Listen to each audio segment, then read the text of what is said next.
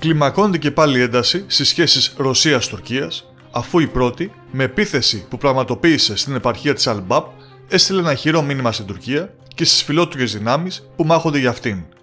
Ειδικότερα, οι ρωσικές ένοπλες δυνάμεις, σε συνεργασία με τις κυβερνητικές δυνάμεις Συρίας, εξαπέλυσαν προχθές Παρασκευή μία από τις σφοδρότερες επιθέσεις εναντίον των τουρκικών και φιλότουρκων δυνάμεων που βρίσκονται στο βόρειο τμήμα της Συρίας, ισοπεδώνοντας κυριολεκτικά διυλιστήρια πετρελαίου, μία αγορά πετρελαίου και καταστρέφοντας δεκάδες βιντεοφόρα μεταφοράς καυσίμων. Η επίθεση πραγματοποιήθηκε, όπως προείπαμε, στην επαρχία Αλ Μπαπ και πιο συγκεκριμένα στις περιοχές Αλ Χαμαράν και Ταρχίν, βορειοανατολικά από το Χαλέπι.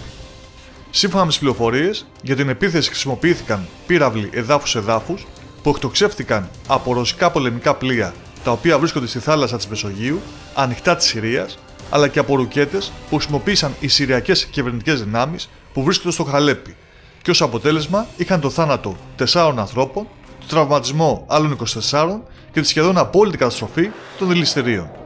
Χαρακτηριστικό της σφοδρότητας της επίθεσης είναι ότι σύμφωνα με χθεσινό δημοσίευμα του Συριακού Παρατηρητηρίου Ανθρωπίνων Δικαιωμάτων, καταστράφηκαν περισσότερα από